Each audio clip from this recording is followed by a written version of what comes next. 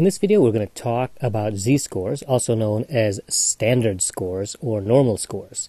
And here's the formula for it. This is something that you probably should memorize because I think it'll probably show up on some standardized tests that you may take in the future. So let's talk about Z-scores. So if you remember the normal distribution, this is what it is here. It's a probability distribution that shows the probability of something being above or below a certain value.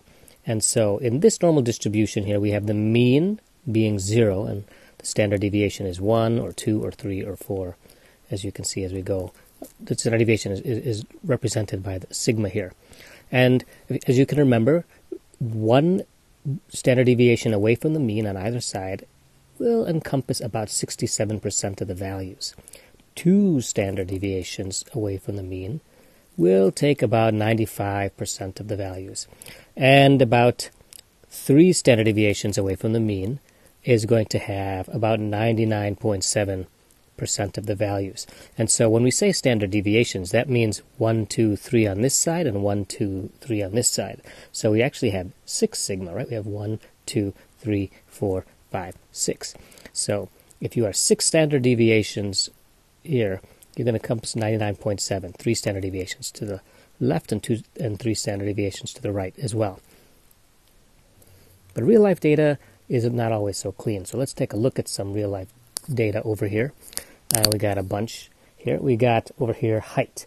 Okay, so we can see here, here's the height of men and women, and the average height of men is, the mean is 70 inches with a standard deviation of 4 inches, and for women it is 65 with a standard deviation of 3.5. If we look at weight, it's over here. We got 172 pounds as the mean with 29 pounds as a standard deviation for men, and for women it's 143 pounds with 29 pounds as a standard deviation here. And let's look at some other data. So here we have the ACT and SAT college testing entrance exams. And so the mean for the ACT, whenever this data was provided, was 21 with a standard deviation of 5. And for the SAT, it was 1,500 with a standard deviation of 300. So first, let's practice just calculating some standard deviations. So let's go here to the height one. And say we have a woman who has a height of 70 inches. So the mean height for men, and your question is, can we convert this into a z-score? Okay, so if you remember, the z-score equals the value x here minus mu divided by sigma. And so in this case, we have a value of 70 minus 65 divided by 3.5. We get 5 divided by 3.5 equals 1.42. So what does this mean? It means that a woman with a height of 70 that comes from a distribution that has a mean of 65 and a standard deviation of 3.5 would have an equivalent z-score of 1.42 that has a mean of 0 and a standard deviation of 1. Let's do another one. Let's say that we have a man who has a height of 65 inches, okay, and we want to calculate the z-score for that. So we have z equals x minus mu over sigma. And so now we're going to have 65 minus 70 divided by 4, which is equal to negative 5 divided by 4, which is going to equal to negative 1.25. So in this case, a man with a height of 65 that comes from a distribution with a mean of 70 and a standard deviation of 4 has an equivalent z-score of negative 1.25 from a distribution that has a mean of 0 and a standard deviation of 1. And this makes sense, right? Because we know that 65 is less than 70 and negative 1.25 is less than 0. We calculated these numbers, but what can we actually do with that? So let's come over to here to our ACT one. Let's say that you have 2 candidates and that are applying for the same slot, okay? And one person took the ACT and got a score of 24, and the other person took the SAT and got a score of 1,800. So which one got the higher score? Which one should you admit, assuming we're only admitting based on the score? So let's calculate our z-scores here, okay? So here we got z equals x minus mu over sigma, which means 24 minus 21. 24 minus 21 over 5 equals 3 over 5. That's the same as 6/10 or 0.6. Something similar with the SAT score. So z equals x minus mu over sigma. And we knew this person got an 1800. And the mean is 1500. And mu is 300. So that equals 300 over 300 or 1. So which person got the higher score? Well, this one had a z-score of 0.6 and this one had a z-score of 1. So this one is further away from the mean. It's actually 1 standard deviation away from the mean than this one, which is a little bit less, 0.6. So if you're going to go just based on the scores, you might want to admit this person. Okay, let's do one more example here. And here we got the heights of some popular Star Wars characters, and you can see that R2-D2 is 3 foot 7 inches, Princess Leia is 5'1", C-3PO is 5'9", so is Luke Skywalker, etc., all the way up to Chewbacca, who's 7'6", and Baby Yoda is, of course, 16 inches. Full-size Yoda, 26 inches. Okay, so let's ask this question. So we want to know what percent of the U.S. population, male population, is taller than Luke Skywalker. So we see here that he is 59 inches, right? So 5'9", I believe, is the same as 69 inches. All right, so let's see if we can calculate a z-score here. Okay, so z equals, again, x minus mu over sigma, and we know that our x is going to be 69, and from that other graph we had here, we had height here is 70 with a standard deviation of 4, so let's come back here and put those numbers in. So minus 70 divided by 4 equals negative 1 divided by 4, or equals negative 0.25. Wonderful. So what is that? How does that help us answer this question? Well, let's go back to that table we had here, this graph here. So a z-score of negative, what did we say it was? Negative 25. Okay, so we know that if this is 0 over here, this is 0 over here, this is 1, negative 1, negative 2, and let's say that would be like negative 0.5. So right here would be negative 0.25, right? So what percent of the population is taller than Luke Skywalker? Well, it's all this percent, right? Because this is going to be greater than his height. So we know it's, he's shorter than the mean, so we know at least 50% of the people are going to be taller than him, but it's actually a little bit more than that, right? Because we got this sliver here. So how much is that? So maybe if this is 34, we could perhaps estimate that, all right, so let's split 34 into thirds, right? So 11 and 11, so maybe, I don't know, maybe it's 50 plus 11, so 61. So the answer is maybe 61%. That's a pretty good estimate, but guess what? We can do better. And in this case, what we want to do is find a z-table. So I've got one here. So here is a z-table.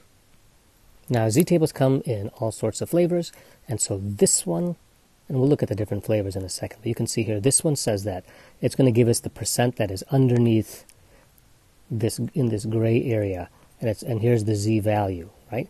And it looks like this one's only going to go up to 0. Okay, so let's take a look. And so what was our number that we had? We had a z-score here to be equal to z equals negative 0.25. So we need to find that in this table. So we're going to scroll down, and we're going to say, okay, here's negative 0.2, right?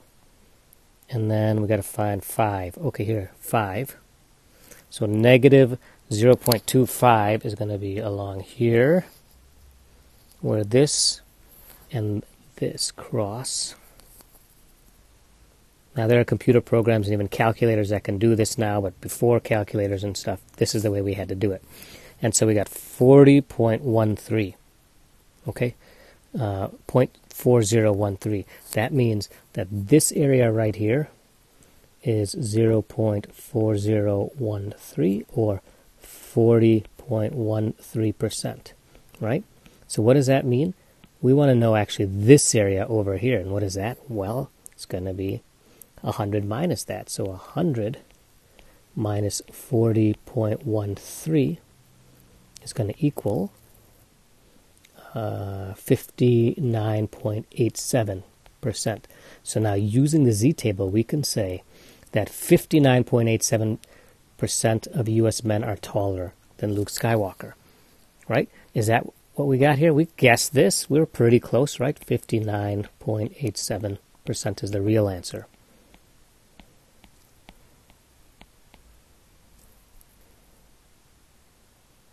So almost 60% of the U.S. male population is going to be taller than Luke Skywalker. And so that's kind of what the Z-scores let you do. It lets us compare two different normal distributions, like we did here with the ACT and the SAT. And it can also let us calculate probabilities. And in this case, we calculated the probability that a given person in the U.S. population is going to be taller than Luke Skywalker. We calculated the Z-score in order to do that. I said there are different flavors of Z-score tables, and so you can see here's one that'll give you the probability of a Z-score from 0 to whatever the Z value is, and so these are going to all be positive values because it's going to be above 0. So if you want something that's in here, you're going to have to do some math, knowing that this is symmetric, right? So if you wanted to know the value of negative Z here, you'd have to take this, subtract it from 50%, and that'll give you like this little sliver here, and that'll give you that over there.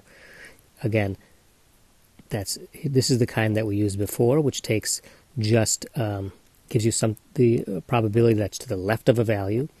Another one here, this one allows you to go with positive and negative values as well.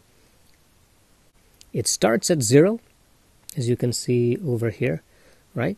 But it's going to include everything that's over here as well. So you're going to see a value of 0 is going to have 50% here because half of it is included. Now in that other one that we looked at, the first one over here, a value of 0 is going to have 0 because it's not including this slice. So make sure you look at that little picture at the top of the Z table to see what you're getting. Okay, so now let's look at how you would do this in a spreadsheet. And so this is Google Sheets here. And you don't have to always use Z tables, and so this is how we can do it here. So we have Luke's height is 69, right? We have the mean height of the U.S. males is 70 inches, and the standard deviation was 4. So we want to know the percent of the population that is shorter than Luke, and we're going to use that to calculate the percent of the population that is taller than Luke. So we're going to use a function here called normdist. It's a normal distribution function, and so that allows us to use a normal score or Z-score or standard score. And the values that you got to put in here is X, you got to put in the mean, you got to mean the standard deviation, and then a true or false value that says, do we want to use everything that is to the left of 0 or not? And in this case we do, so we're going to make that be true. Okay, so let's fill in these values here. So the X we know is 69, right? We know that the mean height is going to be 70, right? And then the standard deviation is going to be 4, and we said we're going to want this to be true. And so we get here that 40% of the population is going to be shorter than Luke. We can put this into a percent if we want, so let's do that percent. There, 40.13%. So now, what percent of the population is taller than Luke? Well, we want to get the opposite of that, so we're going to subtract that from 100%, or 1, minus this number. Boom, and we get 59.87%. And so that's a way of getting these percentages without using the Z tables. And now we can enter in different numbers if we want. Let's say that Han Solo was 70 inches tall. Then we would say that he was pretty much at the mean. Let's say that Chewbacca was, I don't know, 86 inches tall. Well, he's going to be taller than everyone. I don't know who's in between. Let's say somebody is 75. Then we'd say only 10% of the population is going to be taller than them.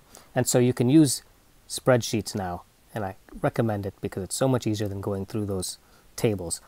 But on a test, you might have to use those tables. Okay, thank you guys for watching. See you later.